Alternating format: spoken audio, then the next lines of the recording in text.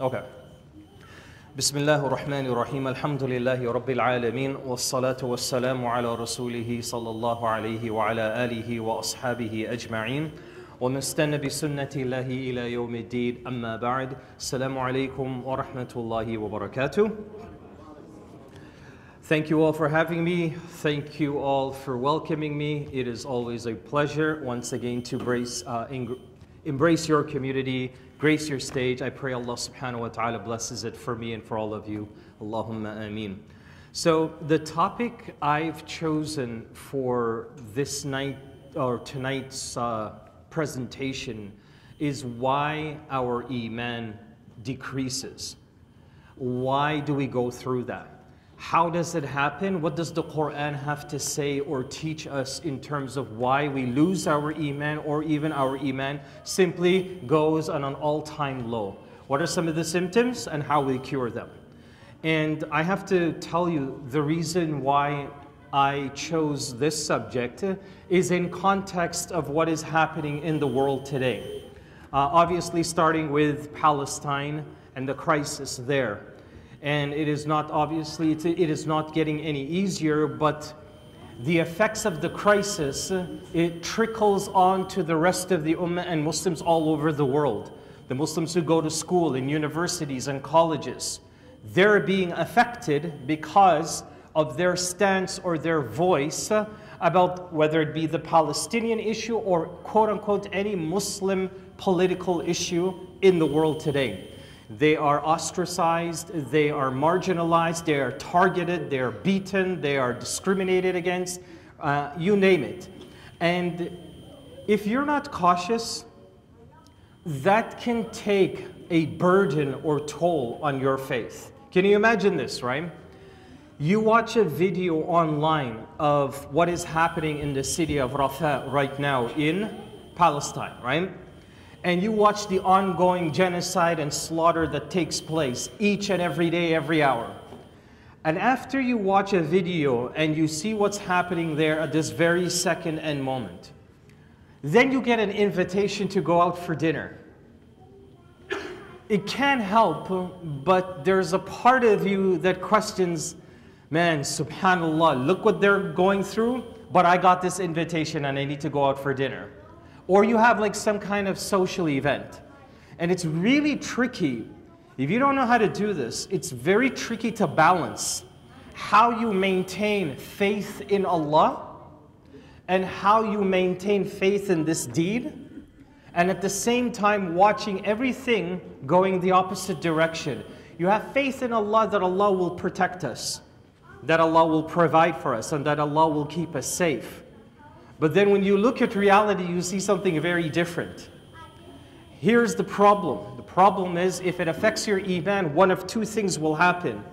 Either your iman will increase in your love and reliance to Him, subhanahu wa ta'ala, or you will start to, jazakallah khair, or you will start to lose your iman. Because it's very easy. I meet Muslims like this all the time. All the time. I hate to say it, but I meet more and more of them every now and then who question, why would Allah do it? What's the point? How is this good? How is this an extension of Allah's mercy? Like these kinds of questions. So I'm going to try to answer some of them. You know, the challenge of preparing a subject like this is finding which ayah to choose. Initially, I had verse number 16 in Surah Al-Hadid. But then I decided not to go there and sort of retract and go back a couple verses to verse number 14 in Surah Al-Hadid. So verse number 14 sounds like this. ينادونهم قال الله تعالى ينادونهم ألم نكن معكم قالوا بلى ولكنكم فتنتم أنفسكم. This is number 1. وتربصتم. This is number 2. وارتبتم وغرتكم الأماني. Number 3 and number 4. حتى جاء أمر الله وغركم بالله الغرور. Okay, listen to the translation. If you want to know step by step how Quran teaches us and reminds us this is how you're going to lose your iman, it happens in 4 stages. Okay? 4 stages. Before we get to the 4, you got to go to the beginning of the ayah. Allah says, يُنَادُونَهُمْ. They call out for them. Here's what happened. On the day of judgment, there will be a wall that is brought in front of the believers. This wall will obviously have 2 sides. One side of the wall and the other side of the wall will be 2 groups of people that came from one group. Let me say that again. It's one group and they split into 2. This one group initially were all believers. And then the group split with this wall, and now you have one side of the wall, which is the believers, and the other side of the wall are not believers anymore. Now they are called munafiqun. Everybody knows what munafiqun is, right? The hypocrites. So your first reminder is this. Your first point to think about why somebody loses their faith. Number 1, you weren't honest about the deen to begin with. You did not have sincerity in this religion. You know, this religion, it will never ever benefit you, work for you, help you. You will never see the effects of the deen. You will never see the fruit of this religion unless you have sincerity. What's sincerity, students? Sincerity literally comes from the word ikhlas, akhlasa. Ikhlas means to separate, and akhlasa is referring to a special group that is unique. Nobody is like them. They do things differently, they talk differently, they act, they walk, they live completely different. That's the akhlas or the ikhlas group. Then there's everybody else. This is the main ingredient that's required for you to taste Iman. If you don't have this, then Islam will just feel really heavy. It'll be annoying at times. Oh my God, we gotta wake up for Fajr at 4 a.m. You're gonna start thinking this way. Your heart will start to think this way. Like waking up for Fajr in the middle of winter, it's minus 40 degrees, then you gotta go and wet your arms and wet your skin. You're the only person doing this, all for the sake of praying to a God, to a creator. You haven't talked to him, you didn't hear his voice, you don't see how he looks. There's literally like no explicit or apparent communication. But you have to just trust that he's there and do this and then try to go back to sleep. And let's not talk about Ramadan. You can't go back to sleep after your Fajr. You got work, school, and the whole 9 yards. So you start to do that. Remember the people of Ikhlas, right? They are unique. And the way to get to Ikhlas, the way to maintain sincerity, is you have to constantly work at it. This is the biggest mistake Muslims make with sincerity. They think that if they have it, Sadaqallahu al-Azim, I'm on cruise control. There's a great scholar by the name of Imam al-Zuhri, rahimahullah, during the 3rd generation Tabi'un period. Imam al-Zuhri reached at the level of the teachers of Bukhari. Okay?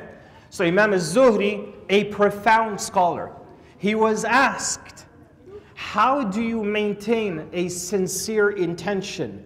He responds, I've been trying to master it for 25 years and I still haven't mastered it yet. Okay, these are scholars telling us 25 years of their life, half the years of their life, and they still can't grasp the full sincerity. So don't think that if you feel it or you have it, that it's permanent and it'll remain. You have to constantly keep feeding it. We're going to look at how this ayah helps us to do that. So now you have this 2 group that they're split. One of them is calling out to the other group. The hypocrites are calling out to the mu'minun. Here's the wall, everyone. This is the wall, okay? Let's put it actually this way, it'll make more sense.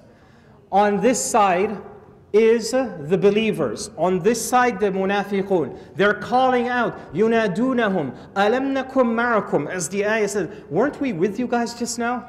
Here's your second point. Sometimes you might think you have it.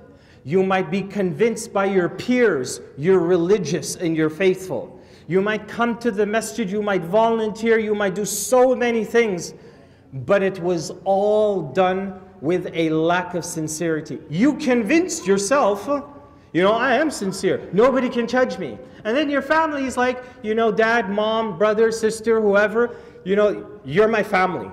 Of course I know you're for real. If nobody gets you, I get you. That's all that matters. That's what society tells us. As long as you're happy with yourself, as long as you're okay with yourself, then nobody else matters. That's not an Islamic discipline. You don't do that. You genuinely care and have concern about the others and what they think of you, as long as it's constructive. So these people on one side, they're like, we were just with you. We thought we were with you. We prayed beside you. Then they respond back and they say, قَالُوا بَلَى. Yeah, actually you were. But there was a problem. So they say back. Now the reason why I hold this phone case like this, the ayah prior to this says, لَهُ بَابٌ بَاطِنُهُ. There's a door on the side of where the believers are standing. So you see this little opening here for my phone? Pretend that's the door. There's a door. Allah put it there. Only the believers can see it. But the munafiqun want also to walk through this door, but they can't see the doorknob. They just know that there's a door there, but it's obscure to them. They can't see it with clarity. But they know that behind this door, Allah's mercy is there. But they can't open it. The believers are already on the other side. So now, these believers say, قَالُوا بَلَى وَلَكِنَّكُمْ فَتَنْتُمْ أَنفُسَكُمْ. Here's the first thing they say. So we're talking about how to lose your faith, why we lose our faith. Here is number one. Of the ayah, 4 things, here is number 1. وَلَكِنَّكُمْ فَتَنْتُمْ أَنفُسَكُمْ. It is because you put fitna on yourself. This is number 1. You know why this part of the ayah frightens me? Because Allah is saying, it's your fault. You did it to yourself. Don't blame nobody but you. Everybody else was trying to give you advice. All the halaqas and the lectures and the classes were advertised. You didn't show up. The brothers and sisters put it all together. You didn't show up. They had to get food, they had to do a barbecue, they had to do entertainment. That's the only way they got you there. فَتَنْتُمْ أَنفُسَكُمْ. You became a fitna to yourself. Don't blame shaitan, you're the shaitan now. And I use these words intentionally because the Quran does it. The Quran tells us 2 types of shayateen. Shayateen al-jinni wal-ins. There are shayateen of the jinns, and there are also shayateen of people, humans. What is the shayateen of humans? It's basically people just like you and I, but they don't act and live like you and I. They live and they have adopted the habits of shayateen, which we'll come to in a second. So the first thing that Allah is telling us why we will lose our faith is you have to look at yourself. Everyone here knows Muslims are, as a culture, we are guilty of a big problem in every community you go to. Doesn't matter anywhere in the world, you're gonna find this problem, right? I've gone to 70 different countries in this world. I've seen thousands of Muslim communities. They're all exactly the same. We all share the exact same problem. In the masajid is one kind of Muslim, and that same Muslim is somebody else outside of the masjid. You can't do that. And I'm not saying that you should be in adhkar and tasbih even when you're like walking in the park and feeding the birds and the ducks. You just, subhanallah, alhamdulillah, here you go ducky. No. What I'm trying to say to you is that there has to be some balance and consistency in your faith. If you love praying on time when you're in the masjid, you should also love praying on time when you're outside. If you love reading and listening to Quran when you're here, you should be listening to Quran whilst you're driving. You should be listening to Quran whilst you're cooking in your home. And if you're not listening to it, something should be recited from your tongue. You should be doing some kind of engagement with the Quran on a consistent basis. I can't tell you how to do that. You have to know your lives and your routine, and somehow, and I hate to say this, right? We have to find ways for ourselves, for Islam to accommodate us and not the other way around. We should be welcoming and accommodating what Islam gives us. But unfortunately, we live in a time where it's the opposite. Islam has to fit in our schedule, or else it's just not going to work. And it should be the complete opposite, the other way around. We should know that the deen is complete, and we have to somehow serve the deen. So the number one thing is, you got to look at yourself and myself. وَلَكِنَّكُمْ فَتَنْتُمْ أَنفُسَكُمْ. Here's what happens if somebody ignores the first category. They're like, it's not me, it's just the people around me. It's not me, it's just my friends, it's my school, it's my this, it's my that, it's my community, it's my culture, it's blame the whole planet except themselves. Here's what's next. If you don't monitor yourself, here's the consequence. Number 2, وَتَرَبَّصْتُمْ. You know what tarabastum is? Tarabbasu is you start getting used to it. You start getting addicted to it. So like if young people, but even adults, right? Like if you like swear all the time or you curse all the time, like you just have this habit of swearing, and you get used to it, and you're like, well, it's not a bad word to me. That's how I grew up. That's called tarabastum. It's when you become so accustomed to the thing, you can't see anything wrong anymore. So Allah is telling us, if you don't monitor yourself, if you don't watch yourself, if you don't stop, if you're writing, write this down. Because I see some of you writing. You have to stop putting yourself in situations where your emaan is constantly tested. Stop putting yourself in situations where your emaan is constantly tested. You do that, you solve half of your problems. You know, every sheikh and imam, especially growing up in the West here, we have a similar story. Back in the days, you know, some would have gone to clubs, some would have been listening to music. I know one sheikh that used to be like a very prominent DJ, right? Very prominent, well known. Had his own website, everything. We're talking like 20, 30 years ago, when websites really wasn't a thing. But he was very established, made thousands of dollars a night. Money was just flowing. And you know, these are shuyukh now. These are du'at. These are people traveling the world, memorize the Quran, preaching and teaching the deen. You know, if they had gotten used to it and never stopped to say, look at myself now, what is it am I doing? And they kept on going back to those places, kept the same friends. So those of you who ask me this question, right? You ask me like, if I have like friends that are bad influences in my life, what should I do? What's the answer? Goodbye. Salam alaikum. If salam doesn't work, just delete them. That's it. People's feelings might hurt. They might get offended, but you're not the only friend on this planet. You'll be replaced very quickly. Yeah, it might hurt for a little bit. Then I cry, why aren't you coming back to us?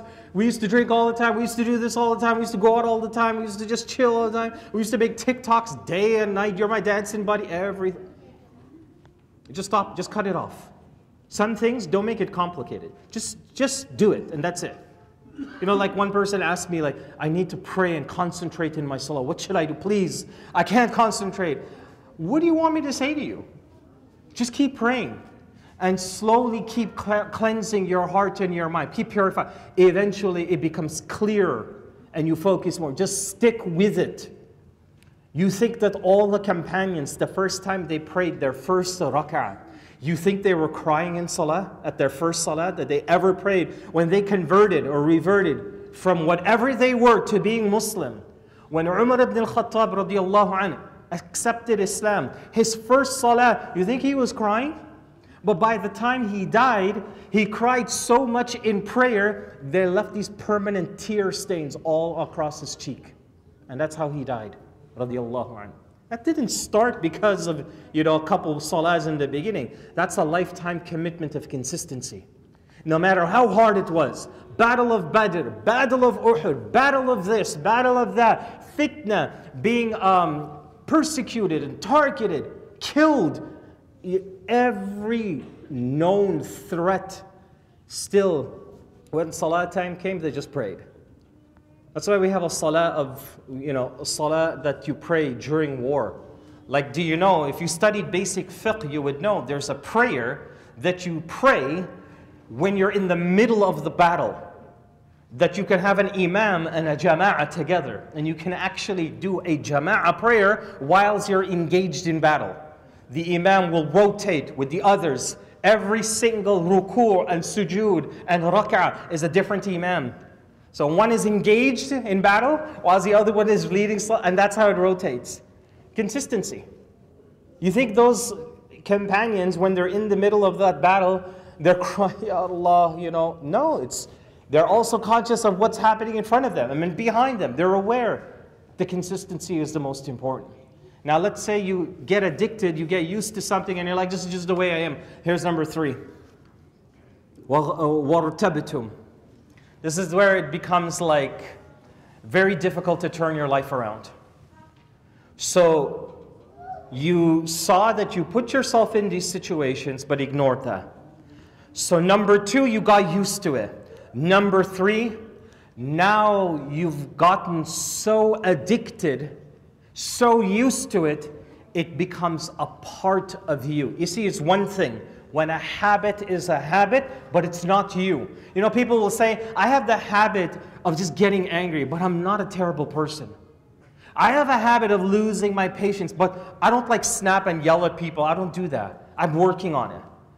وَارْتَبْتُمْ is when it's become you, where everybody says, yeah, watch out for, you see that brother, you see that sister? Man, don't ever get him ticked off. Because you don't want to see how they act when they're upset. That person. That's called وَارْتَبْتُمْ.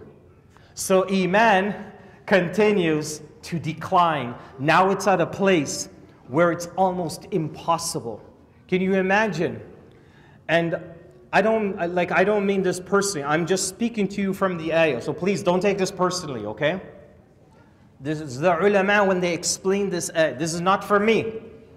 The scholars of tafsir, Imam al-Qurtubi, I don't know how many of you speak Arabic, but it's an Arabic tafsir that I go to for all of my explanations. Imam al-Qurtubi rahimahullah, when he explains this ayah, he says, وَارْتَبْتُمْ is most common with the elderly people. The elderly Muslims who grew up a certain way and they're married into a habit that they just refuse to let go. They don't want to let go of it. Let me give you an example, a really simple example. You can obviously see the way that I'm dressed, right? Very rarely do I wear something on my head. And it's not because I don't like it.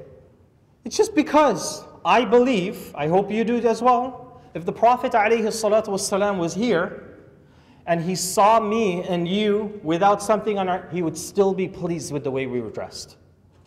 He would still be pleased. And in addition to that, when you study the seerah, you see companions and the Prophet and so on, several times throughout his life, didn't do that.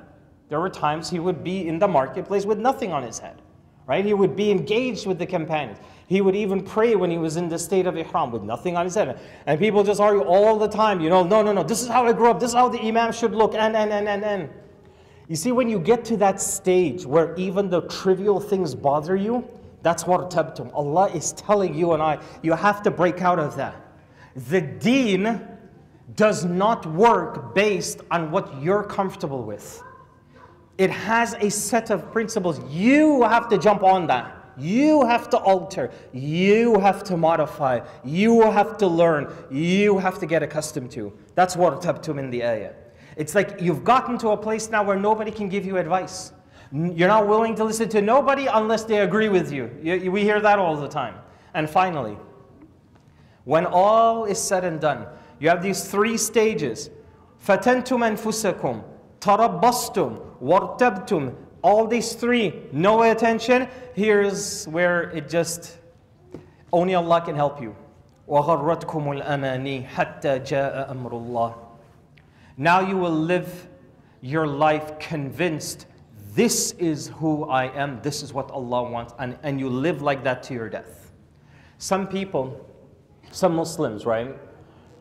They will wake up, you know, pray Fajr whenever they wake up. They'll just pray. Then they'll go about their day, brush your teeth, have breakfast, go to school, go to work, come home, do it all again the next day. Friday comes home, TGIF, right? Thank God it's Friday. Chill, relax, go out, do your thing. Saturday, Sunday, chill. Brothers, sisters, yo, what are you guys doing? Let's go do something, let's go play ball, and Monday start all over again. Then you die. That becomes your whole life. It's devastating. It's really sad. That's why young people, the young students here, please listen to me carefully. Please listen to me carefully.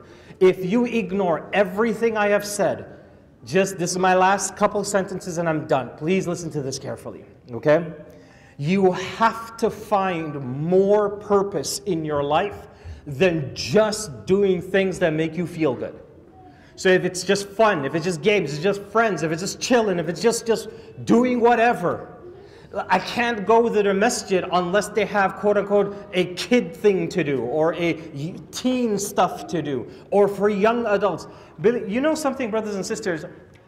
Without even asking your administration, I can guarantee you that those who built this masjid did not build it thinking we're just going to have a teen type atmosphere as well. They thought for the whole community. They didn't put this group in a category, this group in a category, that they just put the whole community together at one level, which is how the Sahabas would do it. But as time progressed, they realized, wait a minute, unless we have a nice this or that, or we change it up, or we have some fun, they're not coming. You got to get out of that mentality. If you have that, you've got to break that. And you've got to appreciate ilm and knowledge wherever it is. The last thing that I will say to you is, وَغَرَّكُمْ بِاللَّهِ الْغَرُورِ.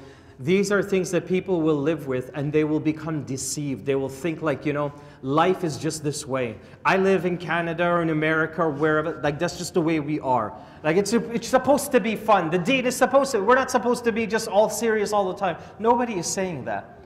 Nobody smiled more than the Prophet ﷺ daily. Imagine he's at a marketplace, he's like at a store and he's like this.